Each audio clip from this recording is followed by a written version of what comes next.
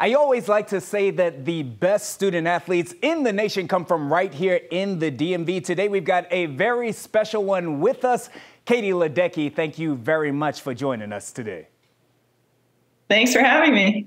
Now, Katie, I'm extraordinarily familiar with the high school scene here in the DMV. I've covered high school sports for about 9 or 10 years now. How did you end up at Stone Ridge? How did Sidwell, the Murrays not get you? I know that the recruiting battles that go on with top-level student athletes here.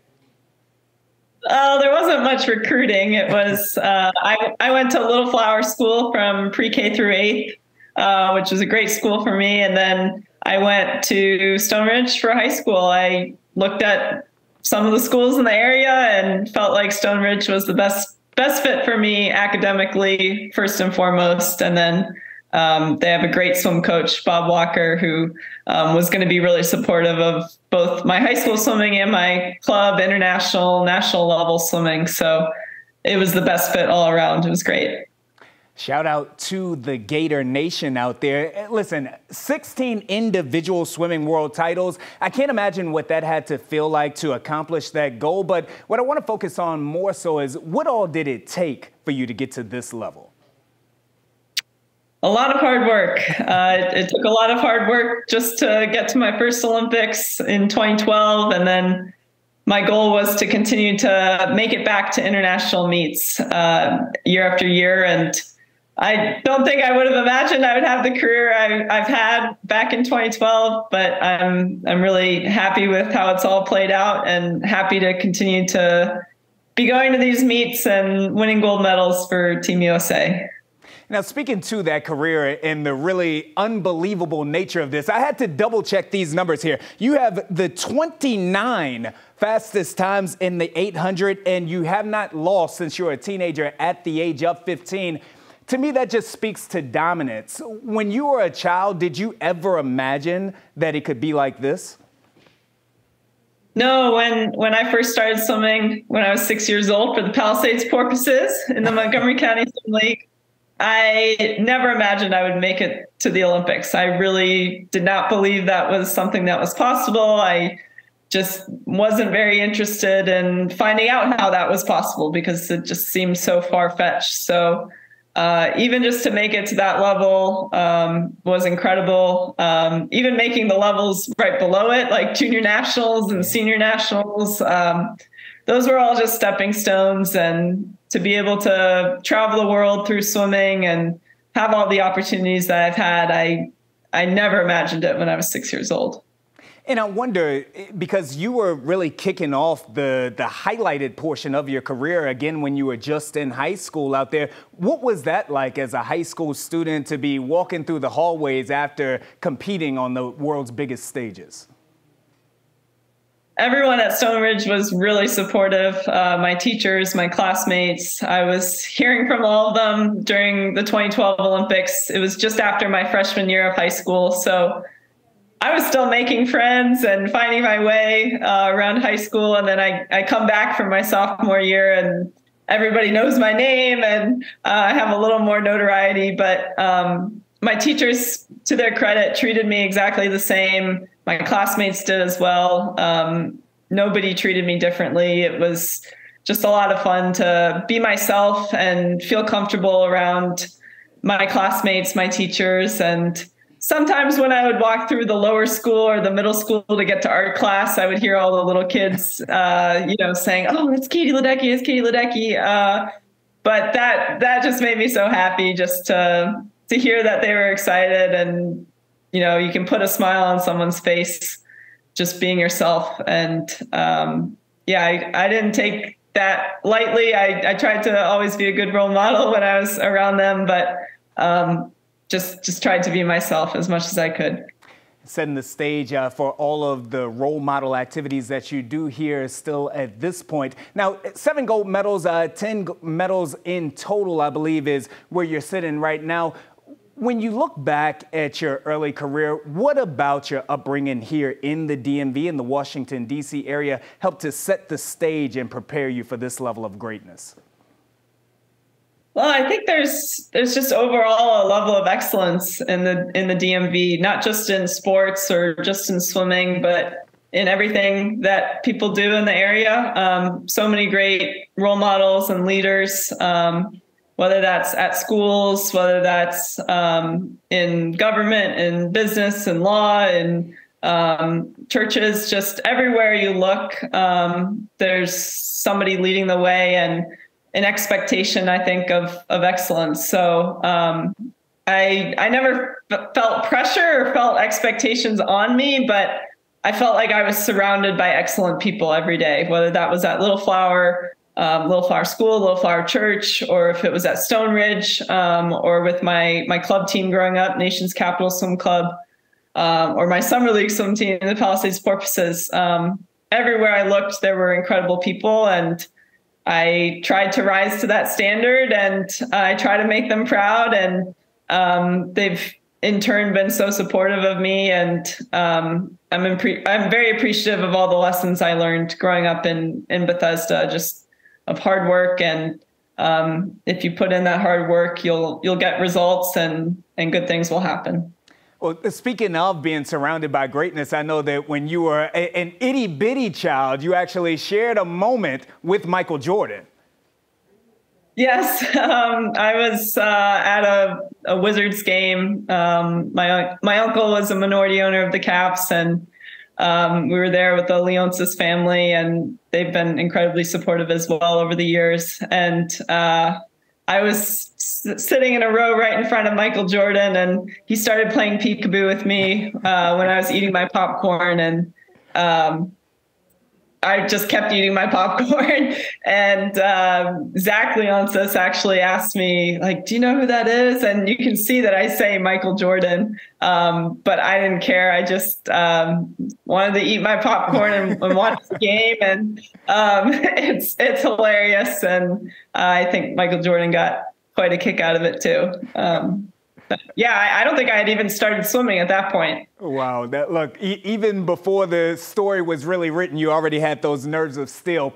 Listen, Yeah. U.S. Olympic Hall of Famer Rowdy Gaines, when talking about what it is that separates you and allows for you to be different, he said that you have an incredible feel for the water, and that is something that others can't duplicate. When you think back at your time, especially, again, as a young child here in the DMV, was there a moment that the light bulb kind of went off in which you knew that you were someone who is capable of being this special? I think there were maybe a couple moments throughout my career.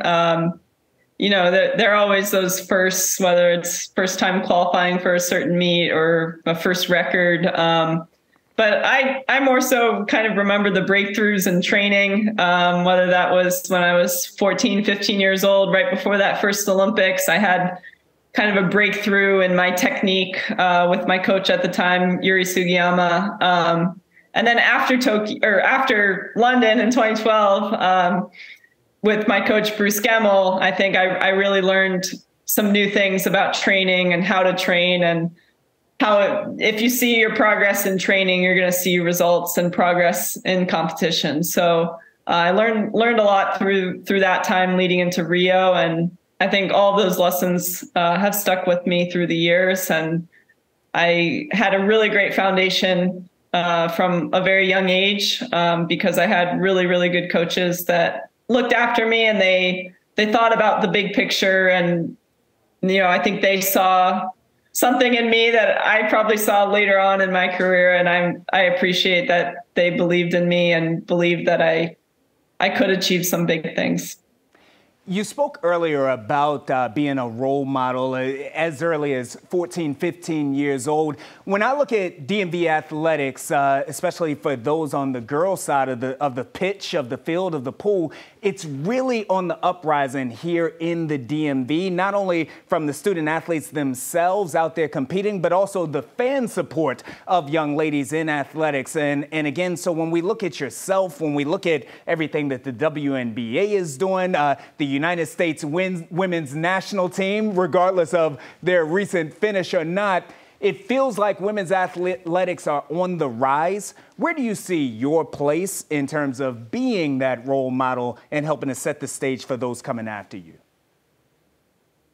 Well, I try to be a role model, and I think what's really cool for any swim fans out there, but really any DMV supporters and sports fans, is that we do have some really great swimmers from the area, especially on the women's side coming up, that have competed at the international level these past few years. We've got Tori Husk from Virginia, Arlington, Virginia, who's an incredibly great butterflyer, freestyler. She's on a lot of relays. There's Erin Gemmel, who's the daughter of my coach, Bruce Gemmel, sister of one of my training partners through high school, Andrew Gemmel.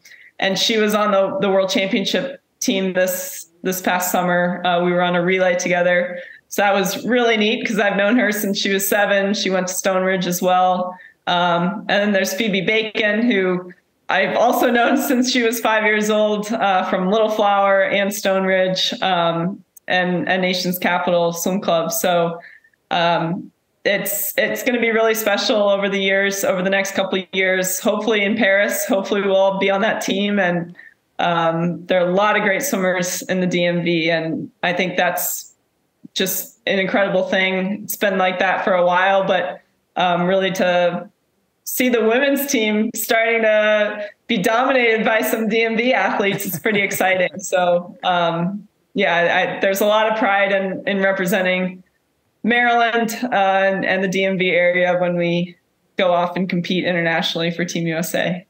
DMV girls sports absolutely on the rise. And again, you have laid a lot of groundwork for those things there.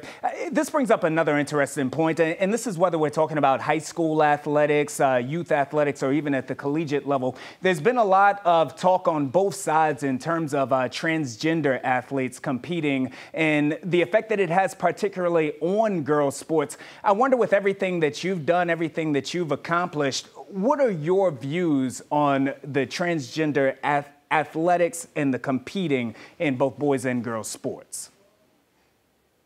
Well, World Athletics, our governing body for swimming, has come out with their guidelines. And so that's what we're all following now. And as a current athlete, I'm very focused on my own lane and competing against the people next to me.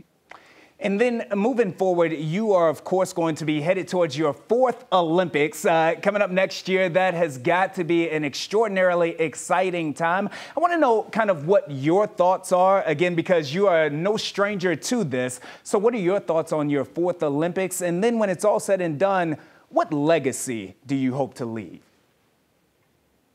Well, I'm really excited about Paris, and I first have to get through our Olympic trials in Indianapolis in June. So, swimming in the United States is incredibly tough, and I have a lot of big goals for Paris. And so I want to be there. I want to experience another Olympics, and it's a really, really special opportunity to come together as Team USA, come together as the world, and just show our skills, show our hard training. And I want to keep competing. I'm not going to be done in Paris. I know that. LA 2028 is just around the corner, and I'll be 31 then, but I love swimming. I love the training. And, I can definitely see myself competing in 2028 as well. That is outstanding. I tell you what, Katie, the term GOAT is thrown around here and there nowadays, but for you, it certainly applies. Thank you so very much for stopping by here with us today. Thank you. Thanks so much. And